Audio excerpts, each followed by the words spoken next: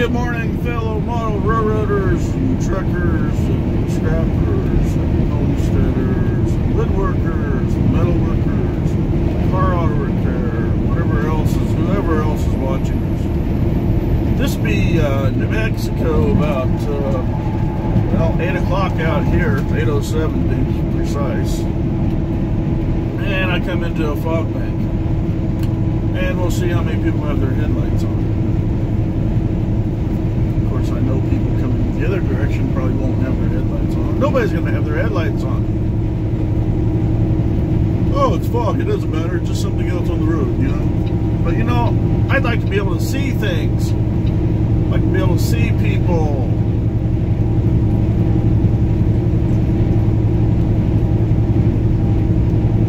Yes, you get a morning rant, and I'll even post it before I post the videos. Oh, it wasn't that far through it, I guess. He still needs to learn how to drive on his side of the road.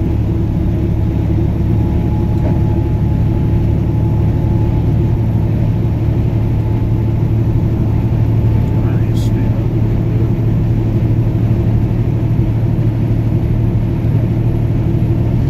Well, it comes and goes. I'm probably going to have fog all the way through Albuquerque. To Albuquerque. Yeah.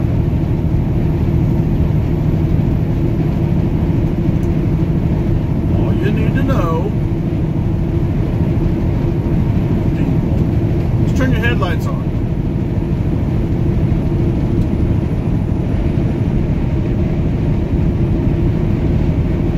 Yes, even if you're going in the same direction as everybody else, turn your headlights on. What that does is it lets everybody see who is behind you.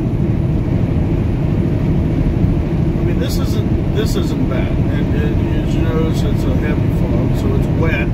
That's why the wipers are on. They're cleaning the water off the window so I can see. But the other effect of having your headlights on is as if this was thicker.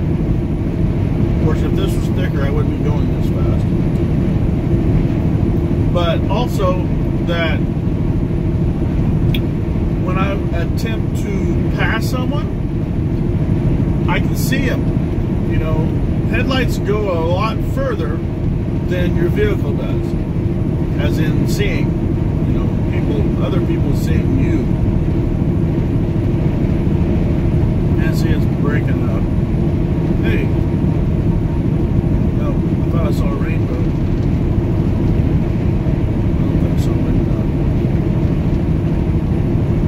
But anyway, so yeah, you know, and that's the other thing. 2-lane road, fog, headlights on all the time, and put them on dim. It doesn't work on bright. What's going on there? There's a weird, cool effect right there. You see the dark and then the light. And it's not really, man, it's the only place we have the fog. And this idiot most of the time they're not on the gas pedal, and they're not, you know, they pull out in front of me and I have to slam on my brakes. Man, maybe we won't have the fog all the way down. Well, that's nice. Turn the lights back off.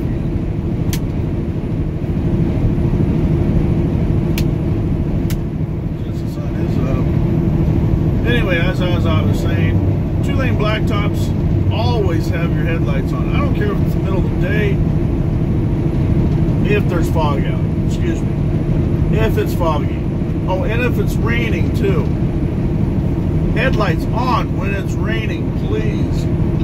Especially if it's just well, if it's a heavy rain, yes. I mean, if you can't see 10 feet in front of you, you better have your headlights on. Oh, and don't be driving 45 mile an hour in the hammer lane with your flashers on. I don't care if the other people are only doing 40 in the other lane, in the slow lane. You're doing slow. You got your flashers on. Get in the right lane. Some of us can drive, 60 and 70 mile an hour still when it's raining that bad. I had to flash, I don't know how many, three or four different people. And I ran with my headlights on bright for a good mile before they decided to get over and get out of my way. That's just not, just, ugh. See, like that guy, he should have gotten over. Should have passed the car, because the left lane is for passing only. See, if there had been a truck behind this truck, and with that car in the left lane, well, I know what most truckers would do. They jump out and slow the car down. Well, I'm sorry, but yeah.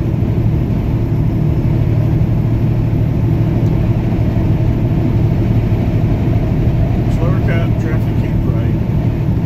Headlights on no matter what. I mean, not no matter what. Rain, fog, night. Headlights on, please. Fog, dims only. Guess what? If you turn your brights on and it's foggy, it's just going to bounce right back at you. Same thing with snow falling at night. Dims. Oh, now we got the wind.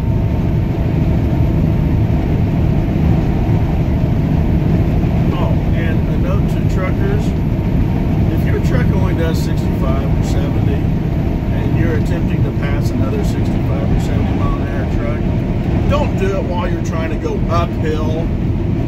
Unless you're empty, of course. But usually you're loaded, you're not making any money. You guys may not be making any money if you're empty. I am.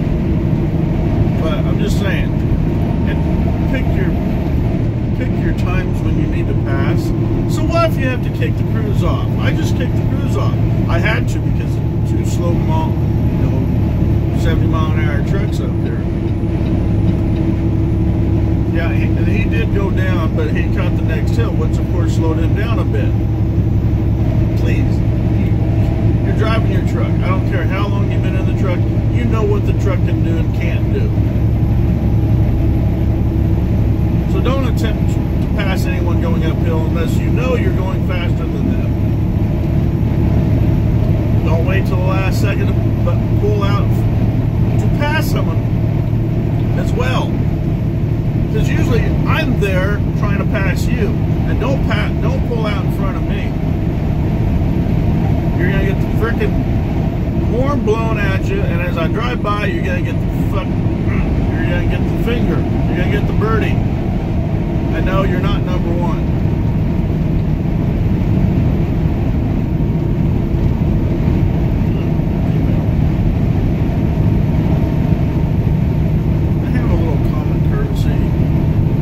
Self-respect, well, not self-respect, but just respect for everybody else.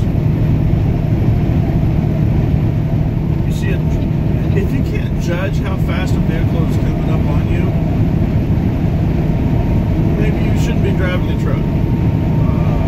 If you don't know what your truck can do within 3 hours of driving it, okay, we'll say 8 hours, because maybe in 3 hours you're still on the flat and you don't know what your truck can do in the hills. Once you run some hills, then okay, then you should know what your truck can do and can't do. So, in other words, don't try passing going uphill.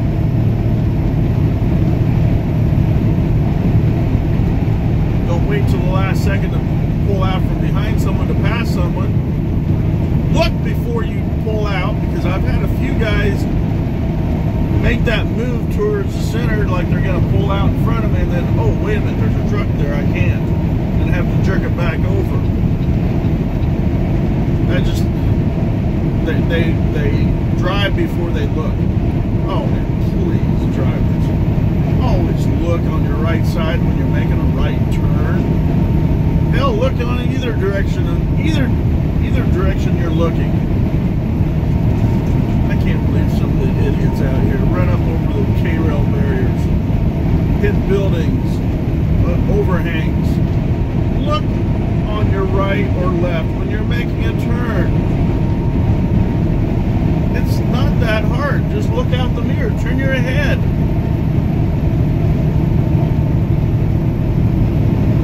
Man.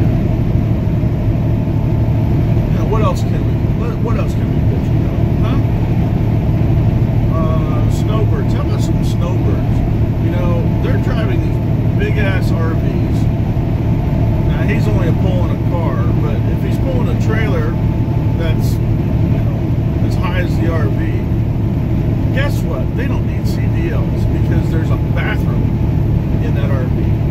Well, I should say if that RV was actually a truck and then it had a bathroom, a shitter on it, then it would be an RV, even though it was a truck cab. But because it's got a shitter on it, it can be listed as an RV, and that means they don't need a CDL, which is bull honky bullshit. It has a diesel motor, it has air brakes, it's it's got to be over 26,000 pounds. I mean, it's not. If it's not over 26,000, then it should be at least a Class B.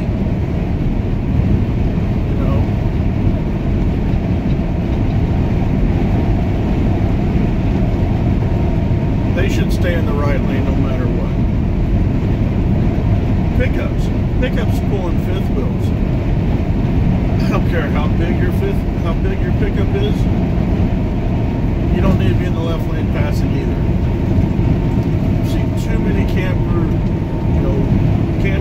trailer pickup pulling campers, fifth wheel campers that get squirrely and end up wrecking, and it flips them and everything. Even RVs and trailers, they need to slow down because their trailer starts flipping, fishtailing. If it starts fishtailing, you need to back out of it. Don't hit the brakes, just back out of it. Well, I mean, unless you got trailer brakes. Tap your trailer brakes, and it might, straighten your ass out.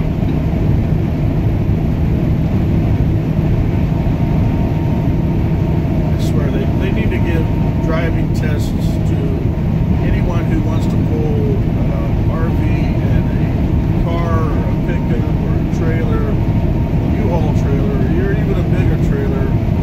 And then, of course, then you get the pickups pulling the fifth wheel campers, and then there are boats behind the camper. That should be illegal. You can't see the boat trailer behind the camper unless you got some markers hanging out from off the fenders or something.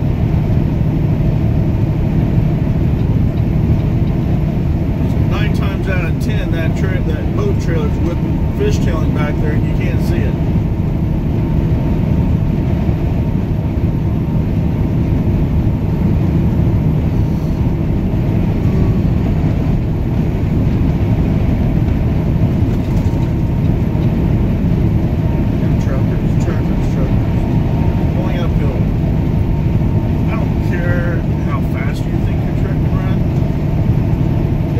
Should be in the right lane no matter what. And if it's a 3-lane, in the right lane. Anything below 45, turn your flashers on. Of course, I grew up I didn't grow up on the farm, but I grew up in a farm situation, small ass town. Anything below 45 mile an hour on the highway required slow moving vehicle signs and their flashers. Oh, a slow-moving vehicle sign, that's a triangle that has, red around the outside and yellow in the center. And, the red is reflective, too. Actually, I think the whole damn thing is reflective. It looks like a yield sign, but it's turned the other direction, The point sticking up. But you also had to have your flashers on, too. Flashers indicate a slow-moving vehicle. Okay, if you're below 45, if you're at 45 or below, turn your flashers on, no matter what. I don't care if you're even in the 3rd lane, which is only for trucks anyway. Turn your goddamn flashers on.